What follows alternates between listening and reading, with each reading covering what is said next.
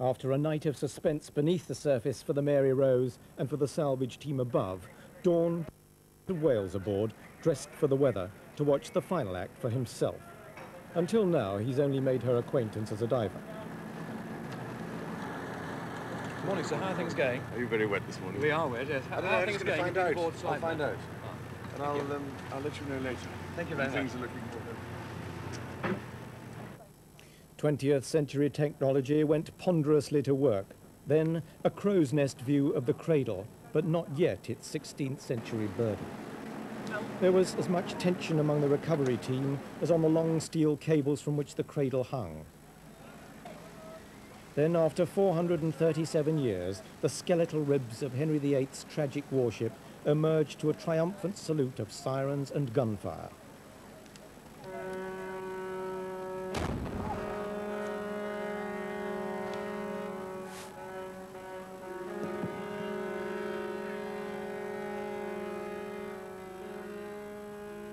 Emaciated as she is, the Mary Rose is still an awesome sight to behold.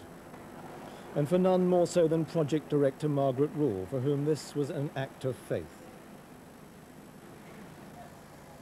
Nearly 700 soldiers and seamen died when the Mary Rose foundered as she sailed from Portsmouth to encounter the French fleet watched aghast by Henry VIII. His royal descendant 4 centuries later had witnessed the warship's recovery with no less fascination. Then, as divers worked to buoy her up, the Mary Rose went through another heart-stopping drama.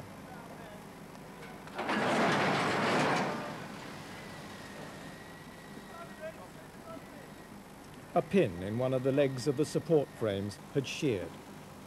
A cable snapped, and there was a tremor of fear about the extent of damage.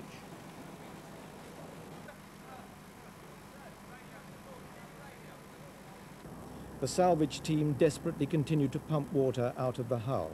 This was vital to eliminate the pressure of water as the lift continued. Time seemed to pass agonizingly slowly, but soon the winch was turning again.